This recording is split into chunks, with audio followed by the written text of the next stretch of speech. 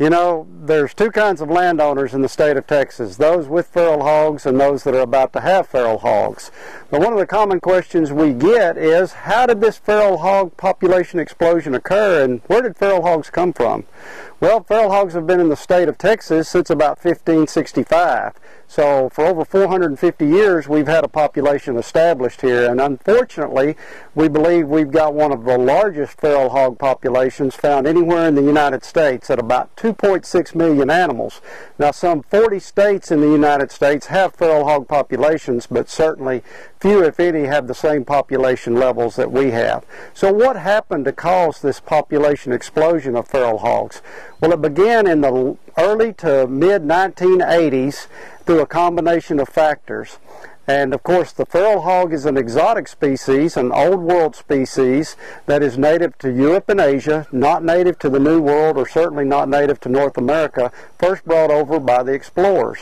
Well, these populations were here in the state for many, many years, but a few factors combined to make a perfect storm that started in those early to mid-1980 periods. This included a number of clandestine stockings where individuals would trailer load hogs and release them at new sites. We also supplement many of our native wildlife species, such as white-tailed deer, and anytime feral hogs have access to that supplement, that it causes increases in populations and makes the sows produce more eggs, have larger litters, and more of those pigs in that litter survive. But we're talking about the most highly reproductive large mammal found worldwide. So you provide good food, you move them and establish them, even though it's illegal, into new areas of the state, and that native natural rate of reproduction being as high as it is, you've got the perfect storm to create a population explosion of feral hogs.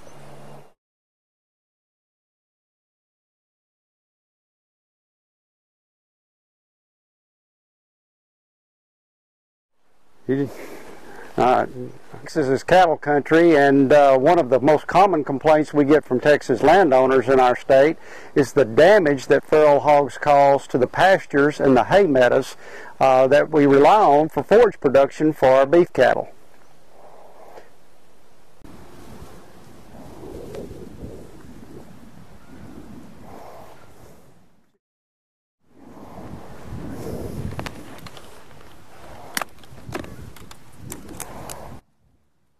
Pasture damage. One of the biggest complaints we get from landowners in the state of Texas is pasture damage that feral hogs do to the grazing areas of our livestock, primarily beef cattle.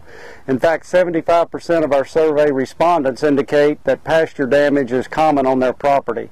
And that's unfortunate, because to put this ground back into production, it'll cost this particular landowner about $260 an acre, and that's lost forage time, and that drives up the production costs for beef cattle.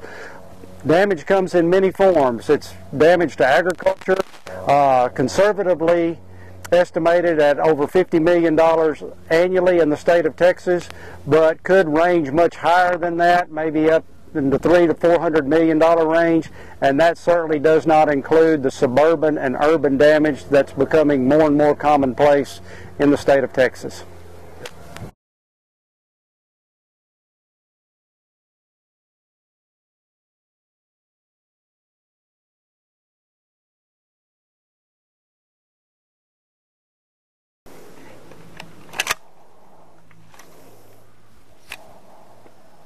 You know, recreational hunting for feral hogs has become a favorite pastime among many Texans and many out-of-staters that like to come to Texas because of our large population. But the truth of the matter is, recreational hunting, sport hunting alone, is just not sufficient to control our feral hog populations in the state of Texas.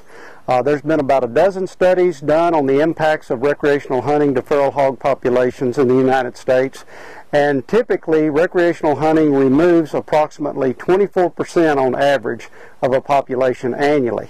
The simple truth is, we need to be removing between 60 and 70% of a feral hog population just to keep it stable from one year to the next. So although recreational hunting is a tool, by itself it's not sufficient to hold our feral hog populations in check in Texas.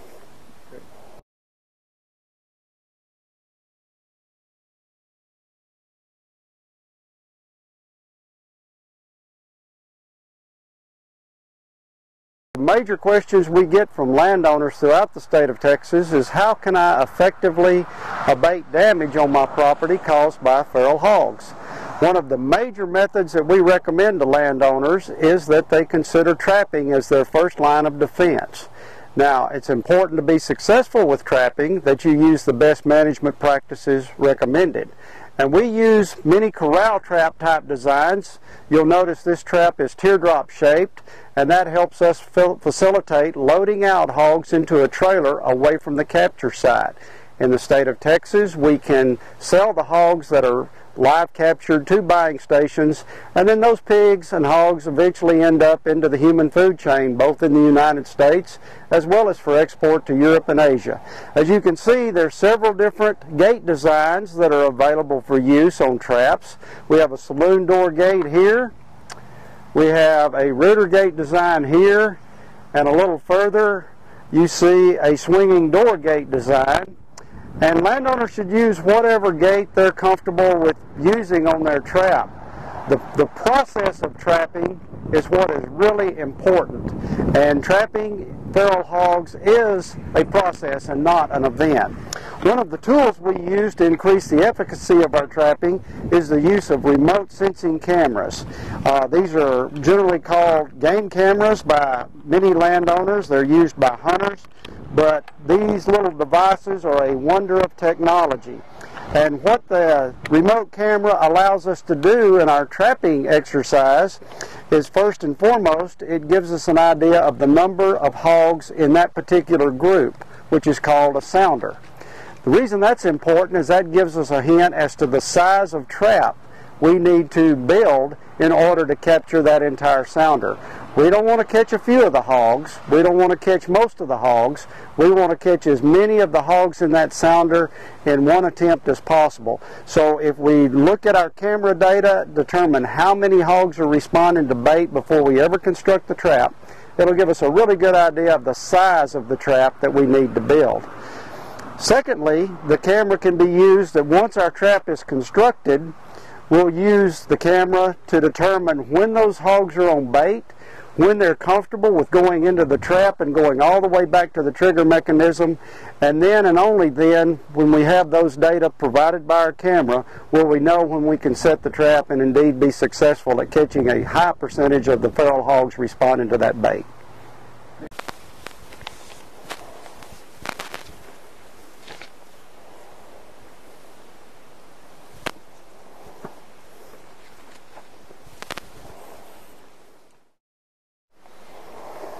Okay, welcome inside what we believe is a fairly innovative feral hog trap design. This is what we refer to as our figure 8 design, where we actually have two different gates, one on each end and then a gate in the middle, to where we can move all the hogs into this cell and load the hogs out. The idea behind a trap like this is simply that if you have multiple sounders of hogs visiting a bait site during a night, that you can capture one sounder on one end of the trap.